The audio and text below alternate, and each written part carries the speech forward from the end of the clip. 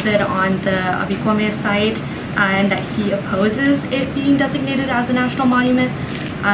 Did the White House consult the governor, and if not, why not? What? So I don't have any meetings to talk through or conversations.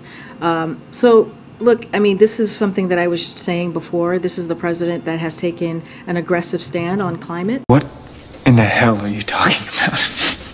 That actually was pretty fun. This is a priority. This is the most engaged, when you think about the engagement that we have seen Yeah. on this issue is it important because there's still much more that needs to be done to tackle this climate crisis. I lie to myself to be happy.